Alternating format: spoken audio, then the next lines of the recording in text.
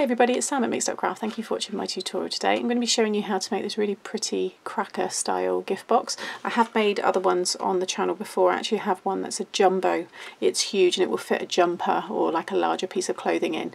I'll link that one up here along with the playlist because there's other crackers. So if you want crackers for the dinner table, I have 3 or 4 styles, and then these are more for gifts to go under the tree, I guess. So this one here, what you would do is, I'll open this side actually so you can see. I'm not going to open that end, but it opens up and then you can pop your gift inside. I always wrap mine in some tissue. I mean, it's not going to fall out because once you put, you know, the sides together, the triangle there is much smaller than this triangle. So your gift will be much larger inside there. But these are really easy to make. Some people make them using the envelope punch board, which will do all the notches for you, but I'm going to cut all this by hand, so you don't need any fancy equipment. You could get away with not even using the scoreboard. You could score it with your ruler, but I'm going to be using the scoreboard today and some scissors, so let me show you how. So today's one I'm actually going to make slightly bigger in terms of this space here. So this is 3.5, I think. I'm going to make the next one 4 because the gift, I've got a gift for this one already, which is fine, but the other gift is just a little bit bigger. So I'll give you the score lines for this one. It's, like I said, it's only an inch difference, but it's going to work better for me. So this is the papers that I'm using, and the collection has all of these accessories to go with it, and it's the Dovecraft Winter Sparkle. It's gorgeous. Look at it. Literally is sparkly. So I'm going to be using that for quite a few other things as well. Okay, so this is a piece of 12 by 12, and if it's directional, make sure it's facing the right way out for these score lines that I'm about to give you. So I'm going to do this one at, you're going to score it 2, 3, 4, and then 8, 9, 10, and that will give you a 4-inch middle section here. If you want to do that one where it's slightly shorter, you want to score at 2.5, and then 3.5 and 4.5, and then you will do 7.5, 8.5, and 9.5, and that would then give you a 3.5 middle section. I don't think too many of you are going to be, mind too much. I would probably do bigger. All it's going to do now is give us this side piece here is going to be 2 inches rather than 2.5, which is what this one is. Okay, so that's the score lines there. Then pop it on the side, and you want to score at 3 3/4, 7.5, and 11.25. Okay, so I know the pattern paper is obviously, it's got a lot going on there, but hopefully once you now fold and burnish your score lines, you'll be able to make out what we're going to be doing. Okay, what you want to do now is where you've got, I'm going to flip it over because it's much easier, where you've got that tab here, you'll have this rectangle, and then you'll have these 2, and then you'll have a long one, and then you'll have 2, and then you'll have another one. The ones where there's 2 together, you want to remove that completely. So I'm just going to cut that away. I'm using a paper because it does kind of strengthen once you put it into its 3D shape. But if you're using plain paper, you could, once you add some mats and layers, that would also add strength. But this is going under the tree and it's all going to get ripped open, so I'm not too worried. But now, if I just flip it over, that's what you want. So you'll have these pieces and that one. So all you've got rid of is those kind of squares that were there. Then what you want to do is, where you've got, if I do it this way, so have those facing towards you, you'll have this section here. Ignore that score line there. I scored that wrong at the very beginning. Just ignore that. So you'll have your 2-inch score line here. This one's your 2, there's your 3, there's your 4. Fold the 3 so it's a mountain.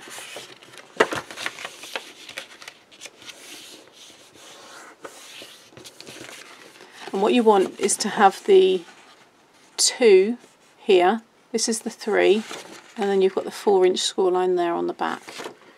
And have it folded like this, okay? But make sure you have one of these score lines here. And what you want to do is take quite a chunk off up to the corner there. And then here, I'm going to come in quite a chunk up to that corner here, and again you take quite a bit, and then this one,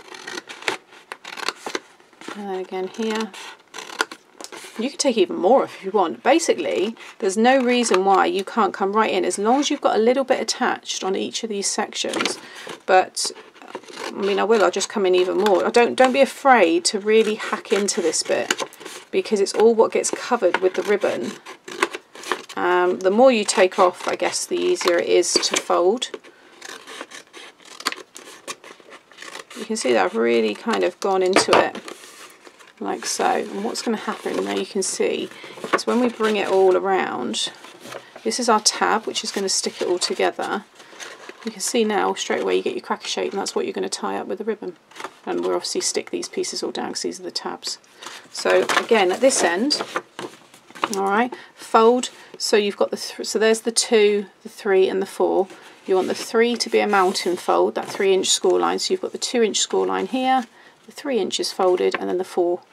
Again, have it facing you. It doesn't matter if this tab's on that side or it's on that side, it really doesn't matter. But either way, you just then, again, I'm going to really come in. Don't worry if they're not exact. Again, it's not really going to matter. And again, I'm going to come all the way up, and then all the way up to this one. If you're using a cardstock, then you'd be able to put something much heavier in this. What I'm putting in is lightweight, so the paper's fine. But you can definitely do this with a cardstock. So, I mean, if you want to use like a 300 GSM, and you want to maybe put like some miniature bottles or something, you could do that. Okay, so now we've got this. If I do it that way, you can get it all in shot. There we go. So you can start to see that's cracker shape. All right. Now, you want to add glue onto all of these tabs. So I'm just going to use the Collall Glue here, like so. And then this one here, you just want to bring it up into a triangular shape. So I'm just going to get that middle one stuck down. Just line up the score lines so they all meet up. These are easy to line up because they're the same width. And again, this one here. You can't lie this flat, obviously, because it's 3 sides. If it was a 4-sided one, which you can do, and again, I've got those on the channel, and you can just lie it flat and put it into place. But this is fine. Now, you'll see there, like, where that's joined. You see this one's kind of slightly come... That's where I've obviously cut into one more than the other, but you can just go in there and just trim it if you want to tidy it up. So if you do see any like that, I mean, that's the only one actually. All the rest are okay. But I'm just going to give that a minute just to dry before I start putting the ribbon on and kind of putting a bit of tension on it. Okay, so I'm going to keep the join on the bottom. You can see I've got all my images facing the right way up there because of how you would have had that paper to start with. Make sure those all fold in. There we go. And you can see now you've got your cracker. Then before I add the ribbon, I'm just going to stick this on. So what I've done here is, these are some of the matching embellishments that you get. So I've just used some of this. This is the Dovecraft Rose Gold glitter card, gorgeous glitter card. And then I've just used my oval dies and I've cut one of the matching papers with the smaller oval there. And then these are these little stickers from this one here. This is the 8 sentiment toppers. So I've used the Merry Christmas heart on that one, and I've just put foam adhesive on, and I've just popped some foam on the back of that one. And this is going to go, and pop my hand in there because I've got enough room. I just want to get it nice and centred in that middle section there. Okay, looks really nice already. And then the tags I've just used here, you get 12 printed tags, and I've used the stag head, which is here, and these are just wooden shapes. I've just used my hot glue to stick that one down. So I'll do that one first. So what you would do now is you could tie one end and pop your gift in. Okay, like I said, wrap it in tissue, or if it is big enough to stay in there, then you know you don't have to. But if you wrap it with a bit of tissue, then no one can like peep in the sides and see with the gift that's in there. So I'm just going to tie a knot with that one there, and then feed through the gift tag here. So this is all ready for me to be able to write on. And then I'm just going to tie a bow on this end. And then, like I said, pop your gift in and tie this end. Like so.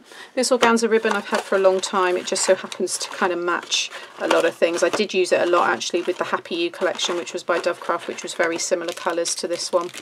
Okay, so there is the finished cracker. It takes no time at all. I'm going to tidy up the ends of the ribbon there But look at that. But you can see now the difference in size. So can you see if I hold it up there?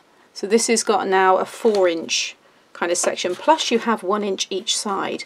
You know, there is still that kind of length there as well. So if you've got something a bit longer, like I said, a miniature bottle would probably fit quite nice. But you can see that one there is the 3.5. So I'll pop both measurements in my blog. But yeah, I think they look really nice, and they're perfect for obviously the gifts now that I've got to go in them. So those are going to go under my tree. So I hope you've enjoyed it. I'll link everything as always below, and I'll be back again soon with another tutorial. Bye!